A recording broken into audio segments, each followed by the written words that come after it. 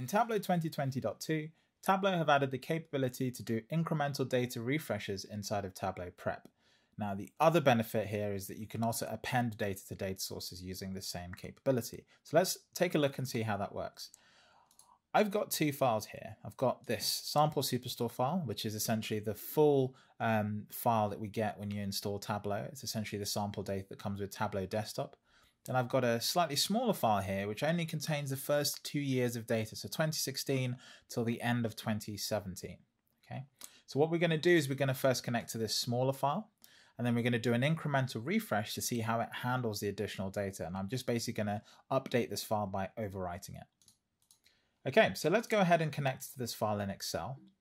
You'll see here that it opens up the folder that I was in already. So I've already got this pointed to that. And we'll go ahead and open it. And as we connect to this file in Excel, you'll see that we get a list of tables.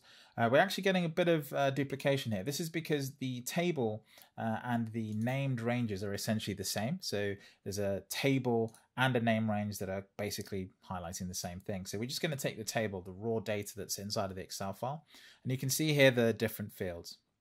Now, the incremental refresh setting is actually in here. It's in the input setting. And in order to get this to work properly, we're going to need a few things to set up.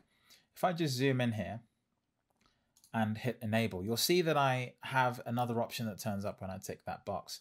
And I can identify new rows using a particular field. Now, because I'm looking at orders, every time an order is made, the order date is updated. So each order has a new order date. You can never sort of go back and change the order date on a particular order. So that's going to be the field that I use to identify new rows of data in my dataset. And you can see here that it wants an output. And when I select that drop down, I have no output. And that's because I simply haven't built out the workflow yet. So you're always going to want to make sure that in order to set up an incremental refresh, you build out the workflow. I'm just going to do a very basic build here. I'm just going to add one clean step in. Okay. It's going to give me an alert because I haven't actually sorted this setting out. So I'm going to untick that so that we can get rid of that notification. Click on the step just after, you'll see that alert disappears. And you can see here that I've got 2 years worth of data. Okay, 2016 to 2017, and then 2017 to the very beginning of 2018 in the data set. So now that we've got this, I'm just going to create an output, a very simple output. I'm not even fussed where this goes, to be honest. I just need the output to exist so that I can finish setting up the incremental refresh. I'm now going to go back into my input, go back to settings, enable the incremental refresh, and now you can see I can select an output. And so this output name here, it's really important to make sure you name these correctly because this is what will come through over here. So I'm going to select that output. And you're going to see that this is going to ask me for which field in the output it should be monitoring to see updated data. And so you notice that Tableau here has not just chosen any two fields, it's chosen the two fields that are most similar to the order date, i.e. a date field. So it's either the ship date or the order date. And so I want to make sure these two marry up. It might be that you're working in two different databases and actually you have incremental data that comes in on one side, but you need to actually use a different column in another data set. And so that's a potential use case for having different sort of named fields in this particular case. Okay, so now that's all set up. If we go over to the output, you see that we have a few new options here. So you can see here that you have the ability to do a full refresh. And when you do that, you actually get the ability to add what happens when that runs. So you can actually say that when you do a full refresh, it should only add data.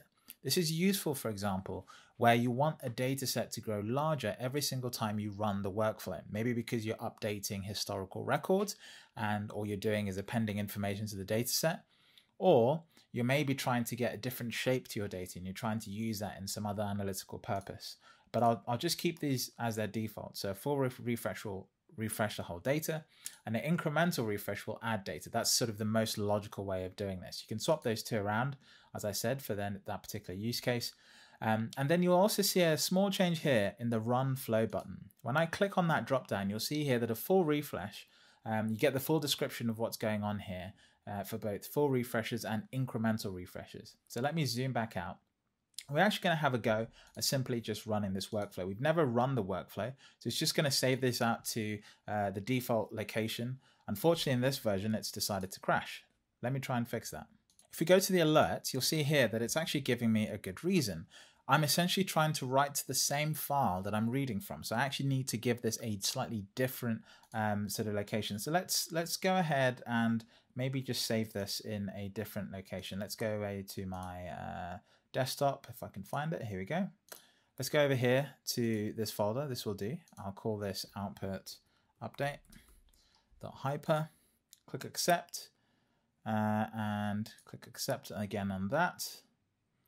And now this is all up to date. I should be able to run this flow successfully. So let's have another go at running it. And you can see that successfully run this time around. Okay. So if I take a look at my data set, you can see that everything is in there. Again, we've only got these 2 order dates. Now what I'm going to do is I'm going to switch the files over. I'm going to simply take the data that is in this file. So this is the new file. I'm actually going to copy it. I'm on a Mac, so I'm going to hold Alt and I'm going to drop it into that table, and it's going to ask me what I want to do. I want to replace the file that's in there. And now that's up to date. You can see the file size has changed here. Okay.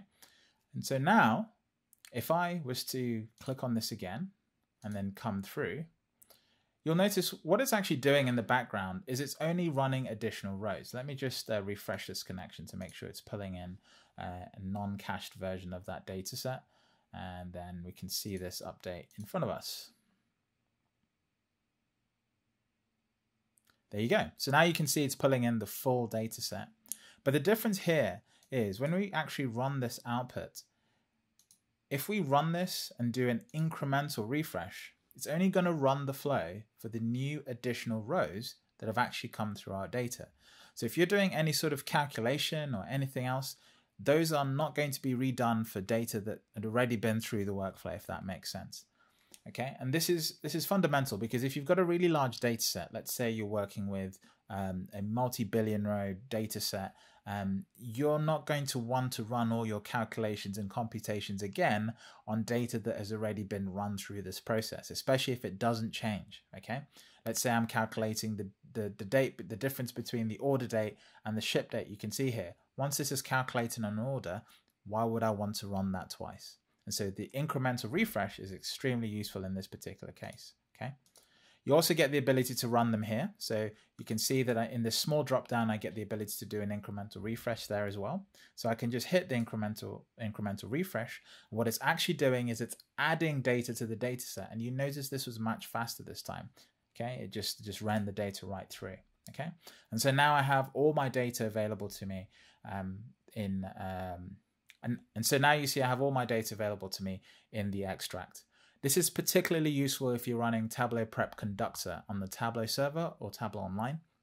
Essentially, this allows you to run sort of data prep on incremental additions to databases that you might be working with. So let's say, again, you're looking at orders. You don't need to run this process every single time on old orders. Otherwise, your process is going to just keep taking longer and longer and longer as you build more years of history into your data set. That's pretty much the feature in a nutshell. If you've enjoyed this video, hit like, hit subscribe.